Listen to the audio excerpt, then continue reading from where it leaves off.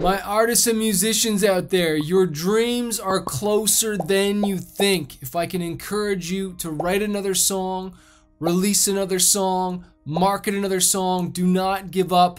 My name's Chris, also known as the Artist Manifest. We have over 130 million streams on Spotify, and I just love coaching other artists.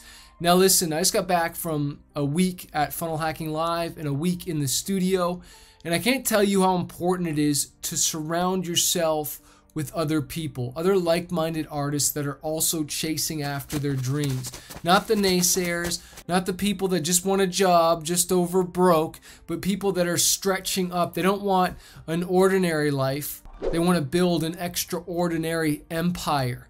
All right, I got that quote from, I can't remember her name right now, but she was at Funnel Hacking Live. But I'll never forget watching that movie with P.T. Barnum. It's The Greatest Showman on Earth. If you haven't seen that movie, it's really, really inspiring. But it's based on the life of P.T. Barnum. And he has this quote that really relates to artists and musicians releasing music. And it's this: without promotion, something awful happens. Nothing. Oh, it's so good, right? Without promotion, something awful happens. Nothing. And so he was a master at dramatic demonstrations, really making noise around something, really that real X factor about something that made people want to see something. And he used scarcity, he used wow factor, he used stories and all these different things that we as artists can use around our music to sell more merch, sell more streams, Kickstarters, whatever it is, to get more attention to our music. Now, if you haven't seen that movie, The Greatest Showman on Earth, then you don't know that there's a part in the movie where he brings this really talented singer called Jenny Linds over from the UK. He brought her over to America, and it was the first time. And she was famous in the UK, but nobody had heard about her in America. And so before she came, what he did was he hired writers to write these stories to put in magazines. He had merch made up about her and wrote all these stories and built up all this buzz so that when she first landed on the boat on shore to come to sing and do all these shows, there was thousands of people there to greet her. But if he hadn't done all this pre-promotion, pre-save on Spotify, get it? Pre-promotion, pre-save. If you didn't do all this pre-promotion, when she arrived, nobody would be there. It's the same idea like when your song arrives, if you didn't do all this pre-promotion, well then nobody's gonna know that it's there. And what's interesting is he did all these different things to say how amazing she was and built up all this buzz, and so they would sell out all these tickets. And so all of a sudden she's there and she's selling out all these places. People are loving the show because she was talented. She was good. But then she thought, oh, well, I don't need you, P.T. Barnum. I can sell out all these stadiums and different arenas myself. I don't need you. And she went out on her own and she barely sold any tickets. It did not do nearly as well as she would have with P.T. Barnum. And this is the lesson. Talent doesn't necessarily sell tickets. A great song doesn't necessarily guarantee streams. It's the promotion and marketing around it. Isn't that wild? It's so powerful.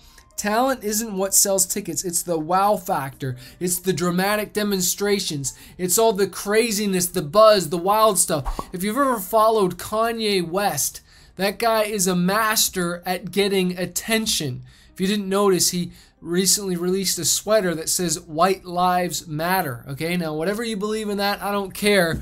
The point is that guy and the Kardashians are at the master of grabbing all the attention. Now, I'm not telling you to be all crazy and controversial, but you can do things that are different and out of the box to bring attention to your brand and to your music so that you can get people to stream it, get people to buy it, and get them involved. Because like I said in the other quote, when there is no promotion, something awful happens. Nothing.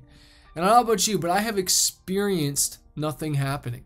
I remember one of my second album when I was with a label. It was on my birthday that the record came out. We did this we're supposed to do an in-store signing You know, when we'd sell the CDs and sign records, and you know, the CD shop would be promoting it. And I remember that nobody came that day. Nobody came. I was far away from my wife. I was in Hot Springs, Arkansas. I don't know what the heck we were doing there. We had a show there. That was where we had our CD release show. And I remember nobody came. And I remember that album doing like nothing. And it was so discouraging. And I remember being on the road and, you know, just trying to play shows, just trying to make money, just trying to figure this thing out. And I remember all of a sudden I got a call from the record label one day. And they're like, Chris, how you doing? I'm like, well, I'm doing all right. To be honest, I'm thinking about quitting. I didn't tell them that, but I was really on the edge of giving up. I was really thinking of just throwing this thing in. And he told me that all of a sudden we're selling albums in Japan. And I told him to give me more details, and he was telling me they're selling like 10,000 albums a week. And this is because through the record label, we had distribution through EMI. And so EMI Japan had picked up the record, and they did all this promotion around the song, and they said I was the Linkin Park meets Eminem, okay, who were some of the biggest artists at the time. Dramatic demonstration, pulling from celebrity status. Linkin Park meets Eminem. That's who they said I sounded like the one-man Linkin Park. That was another line that they said, but they're doing all these comparisons, and so they did all this buzz. I didn't even tour there, and I was selling 10,000 albums a week. What's interesting is I didn't go to Japan before I sold records. I went to Japan after I sold records, after the buzz was made, and then I dropped it. And so this is what I want to tell you, is that don't be afraid to start small. Don't be afraid to get out there with 0 followers or 0 subscribers. Start where you are and build it up, and don't be afraid to start here. Everybody starts at the bottom. Started from the bottom, now we're here. Isn't that what Drake says, right? You start at the bottom, but you don't stay there, and you keep building, and you build that buzz, and then so when you have that buzz, you drop it. Now, for some of you, yeah, you just got to drop a song, and you need strategy, though. And this is where I want to say, it's not that you need to give up on your dream, it's that you need to give up on the strategy that isn't serving you and grab a new strategy. You know, what got you here won't get you there. You need a new strategy, and this is why I want to invite you to the next Spotify challenge. It's 5 days where we focus on blowing up your Spotify. Day 1, I think we talk about playlists, we talk about collaborations, we talk about ads, we talk about triggering the algorithm, we're talking about going from 0 to 6 figures to 7 figures with your music, all right? And if you get a VIP ticket, you get to ask questions every single day, and I get to be your coach for 5 days straight.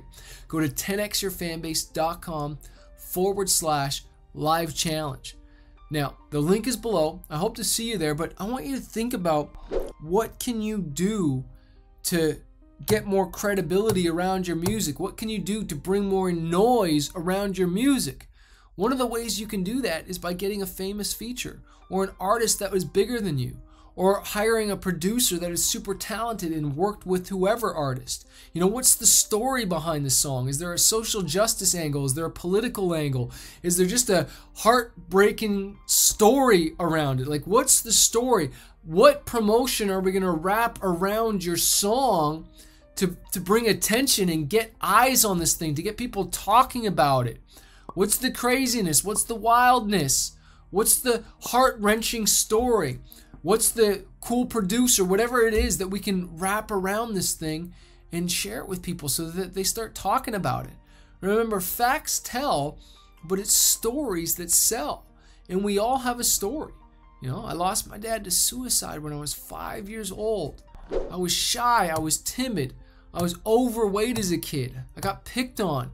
I was really fat. I hated the way I looked. I wanted to lose weight so bad. I've written about that stuff. I've talked about that stuff. I never used to be able to talk into a microphone like this. I never used to be able to sing or perform or any of that stuff. But I pushed myself through. And guess what? Everybody loves the underdog story because we relate to people's story of struggle more than we do the success. Like when I hear someone that, wow, you went through that too, man. You're insecure too. You threw up before the show too. Wow, man, I didn't know that. I didn't know that, you know, you got picked on or bullied. I didn't know that you didn't have a dad. I didn't know that your mom treated you like garbage. You know, like when you hear these stories, these are relatable assets. It's not all about this glowing lights and makeup and all this whatever and being at the top. It's like, no, show the story, tell the story, and people want to follow your story. And so I want to encourage you to keep fighting for your dreams, never give up. God loves you. I love you. If you don't know Jesus, hey, make him a part of his story. I never like to push my beliefs, but God's changed my life, and I know he wants to change yours too. I hope to see you at this next Spotify challenge. Go to 10xyourfanbase.com/live challenge. You are closer to your dreams than you realize. If you'll just take another step, if you'll just write another song, if you'll just record another hit song. All right, I'll talk to you soon. Peace. My name is Cynthia Locke, and I'm from Vancouver, Canada. And I just wanted to say thank you so much to Chris for putting on this Spotify challenge. I upgraded to the VIP for only $50 US, and it was just so incredibly packed with so much information. Like, I feel like I received so much valuable information, like way above the price that I paid, and it was just so impactful to see Chris show up every day. Like, he was there early, like he went on later to answer all of our questions, and there's just so many things that I learned. Yo Chris, what's up? Dave Clark here, aka Firstborn Son. Dude, day 2 was incredible. Thank you so much for all the knowledge you've bestowed upon us. Quick takeaway for me was that playlist hack. I think that's awesome. You know, find a great independent playlist, find the curator, find the contact, and bam, go straight to the source. Hey guys, Paralai here. First and foremost, I want to say thanks, Chris, Manifest. Thanks for the great training today and for a great week so far. And also thanks to everybody who's taken the class. Thanks for being part of this journey with me. So my aha moments for today are hate is a part of success, so embrace the haters. The second one is it's crowded at the bottom but not at the top. And thirdly, life is not a dress rehearsal. Okay, so I also wanted to show you what I've got on my wall here. One life, one chance, no regrets. And if you zoom in a little closer, future rock star. So hopefully that's a bit of inspiration for you guys. See you tomorrow. I would like to have a testimonial for Chris. I had that week with him to grow the fan base on Spotify, and that was amazing. But when I say amazing, man, he gave all his heart to give us the most of him and the most for us to grow. And I thank you so much for all of that. And I was starting from really from scratch, and I have now so many things I know so many things, and I have to do so good stuff, and then I will go ahead with this guy because he's great, very good heart, and I love you, Chris. Thank you so much for all of that.